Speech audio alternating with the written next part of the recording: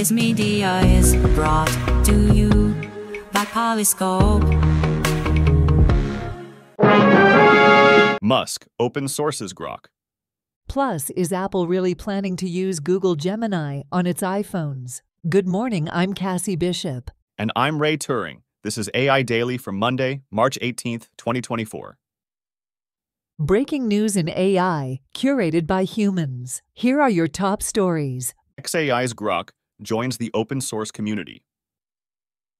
Elon Musk's xAI has taken a significant step in the AI field by open sourcing its AI chatbot, Grok, marking a pivotal moment in the accessibility of AI technologies. Available on GitHub, the release includes the base model weights and architecture of Grok 1, a 314 billion parameter mixture of experts model. This move allows developers and researchers to freely use and build upon Grok's framework in their projects, fostering innovation and potentially altering its future updates amidst competition with giants like OpenAI and Google. Unlike other models that may restrict commercial use or require payment for access, Grok is released under the Apache 2.0 license, promoting a more inclusive approach to AI development. Despite Musk's criticism of companies holding their AI models close, including OpenAI, which he co-founded, xAI's approach could inspire more open-source contributions in the AI community.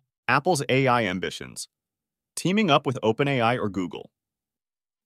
Apple is reportedly in discussions with OpenAI and Google to integrate their advanced chatbot technologies, such as ChatGPT or Gemini, into the upcoming iOS 18's AI features. This potential collaboration underscores Apple's effort to accelerate its AI capabilities, suggesting the tech giant might be playing catch-up in the AI race. The move to possibly license chatbot technology from Google or OpenAI highlights Apple's current stance on its AI development, indicating that its chatbot solutions might not be ready to compete. AI to combat retail theft, a collaborative effort. In an innovative move to curb the rampant issue of retail theft, major retailers like Target, Walmart, and Home Depot are uniting to deploy AI and real-time heat maps.